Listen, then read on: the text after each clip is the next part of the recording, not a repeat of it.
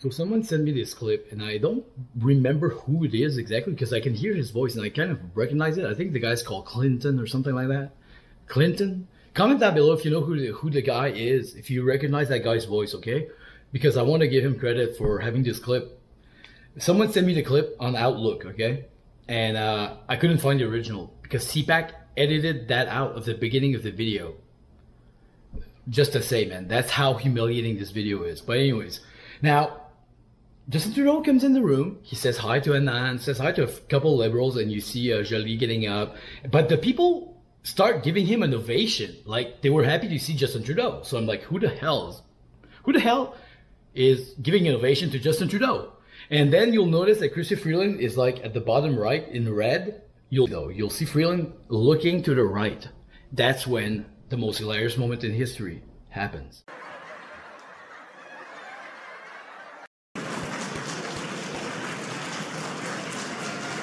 What?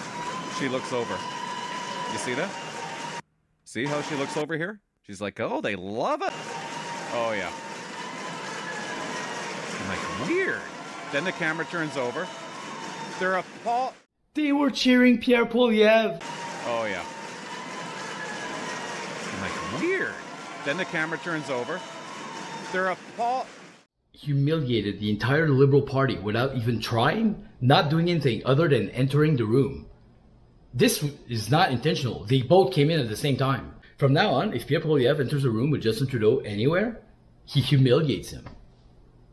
Pierre has the power to humiliate the Liberals simply by entering the room. I really like what Pierre Poilievre was doing in here because he was confronting the journalists. It's a really, really good clip. And at the same time, at one point, I feel like he's confirming Melissa Lantsman as the Deputy Prime Minister, so the Vice Premier Ministre. So she'll be replacing Freeland because someone asked him a question and he turns around and asks her for her opinion. And logically, you should always choose a woman now, these days. Like, all the parties seem to do this trend. So they'll choose the most intelligent woman they have in their party. Yesterday you said that you endorse Israel proactively defending itself by hitting Iran's nuclear sites, which is something that President Joe Biden does not endorse. Do you not feel like this could lead to a likelihood of an all-out conventional war between Iran and Israel? And do you not agree with Joe Biden in his assessment?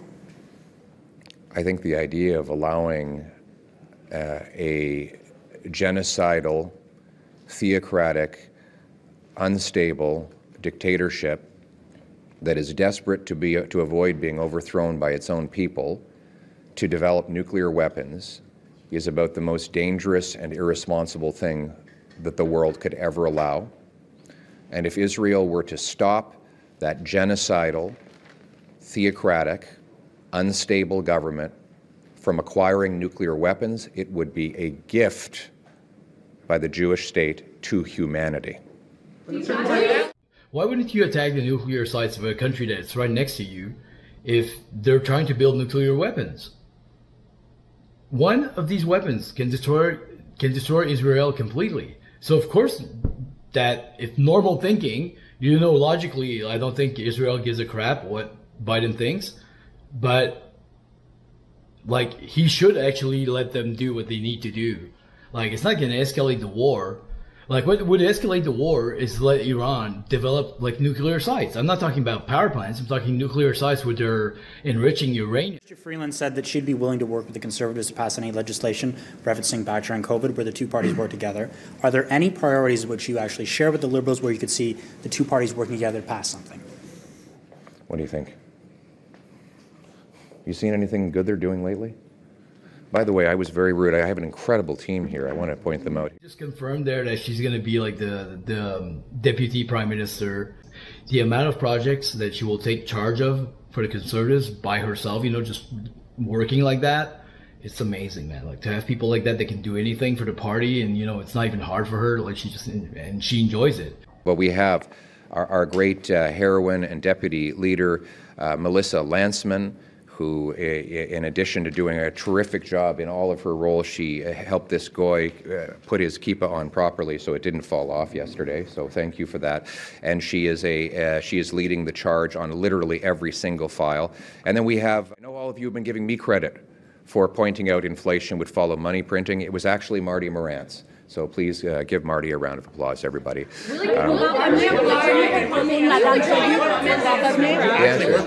Well, you're asking me on, look, what is their policy? It's they've doubled the debt, they've doubled housing costs, they've given us the worst inflation in 40 years.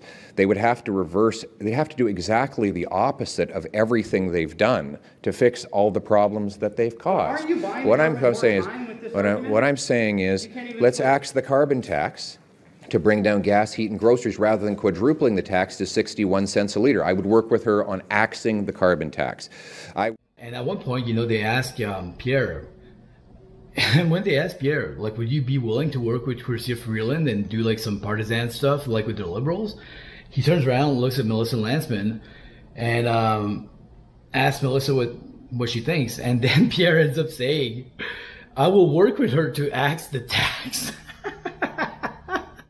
I allow her to take my private member's bill that will build the homes by removing bureaucracy to get building.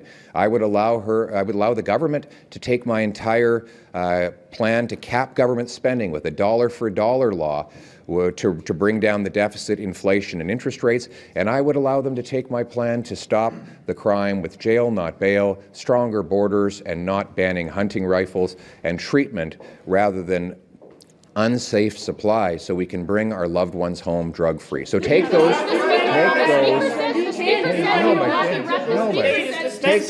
So why not just agree? No, but I'm just finishing the question. If you take those ideas, axe the tax, build the homes, fix the budget, and stop the crime, to Chrystia Freeland, let me know what she says. You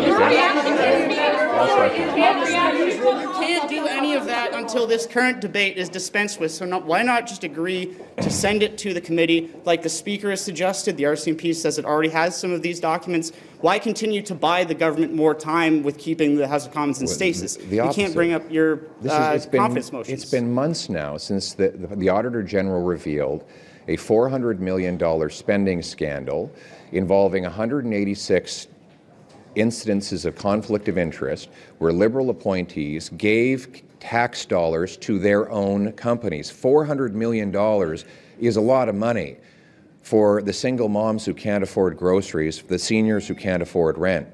We're not just going to let $400 million of corruption be swept under the rug so Justin Trudeau can get on with his day. So we say, let's end this now. Let's get Parliament back to work by handing over the documents to the police so we can bring home a Pierre has a really good team around him, and that's what makes him good.